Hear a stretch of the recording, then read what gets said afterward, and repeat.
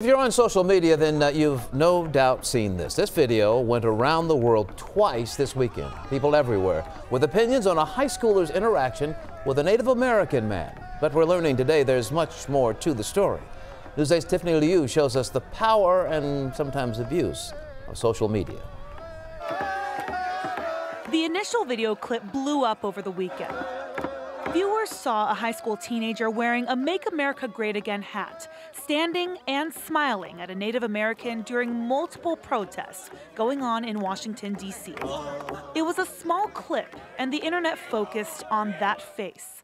The reaction was not good. This story automatically, by this picture, causes us to divide ourselves up. It polarizes us into this group or that group without any context to the story at all. John Potter teaches dispute resolution at SMU.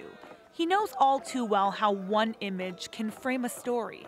But there was much more. Another longer video clip was later released. There's 5 of us and they got us surrounded, King. Look at this garbage. It showed context, but not clarity. I watched the whole hour. There were a few groups in Washington that day. There was an Indigenous people rally, the March for Life was happening, and a group of Black Hebrew Israelites were present. All 3 groups there for a passionate cause.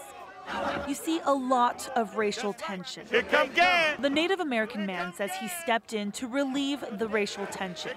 The student, through a PR firm, says he was only trying to remain calm, nothing more.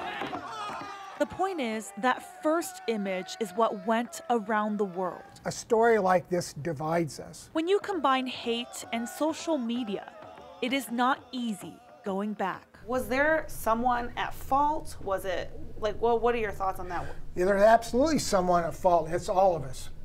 All of us. Tiffany Liu, Channel 8 News.